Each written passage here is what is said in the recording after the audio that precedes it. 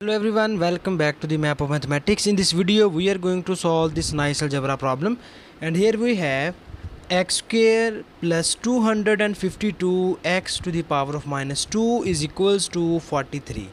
We will solve this problem for the value of x.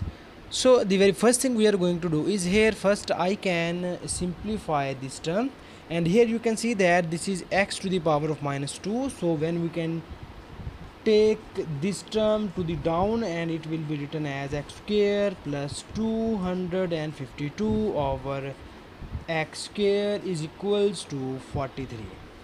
And after that I will multiply both sides by x square for removing this fraction.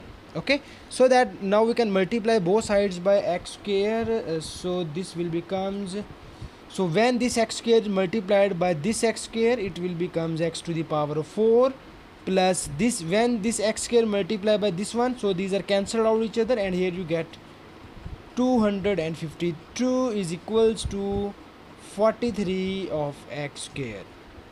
After that we will rearrange the terms, and we will move this 43 to the power of x square in the left hand side, so that it will becomes x to the power of 4 plus minus 43 to the power of x square and plus 252 is equals to 0. After that I will convert this equation into the quadratic form, so that I can rewrite this x to the power of 4 as x square to the power of whole square minus 43 x square plus 252 is equals to 0. So now I will put, or just take here, y is equal to x square. So when we put y is equal to x square, so this polynomial equation will becomes in the quadratic form, so that it will becomes y square minus 43y plus 252 is equals to 0.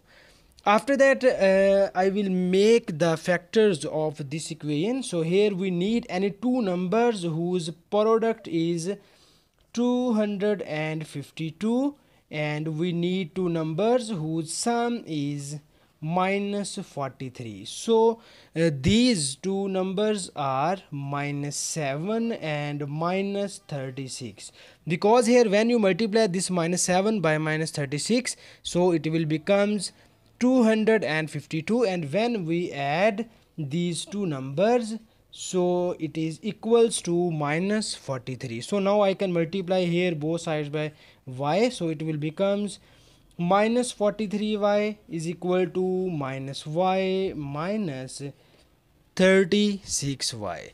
So after that I will just put the value of minus 43y in this equation. So this equation will becomes in the form of y square minus, when we put this value, it will becomes minus 7y minus 36y and plus 252 is equals to 0. And after that I will make the factors of or we just simplify this these terms, so that it will becomes, so here when we take common y, it will becomes y minus 7, and when we take common here minus 36, so it will becomes y minus 7 is equals to 0. After that we will take common y minus 7 on both of the terms, so it will becomes y minus 7 times of y minus 36 is equal to 0. And here we have two cases. The first case is we take y minus 7 is equal to 0, and the other case is we take y minus 36 is equal to 0. So in this case we get the value of y, which is 7, and in this case we get the value of y, which is 36. And now we back substitute the value of y, and here you have, we take the value of y is x square, so now we can back substitute the value of y.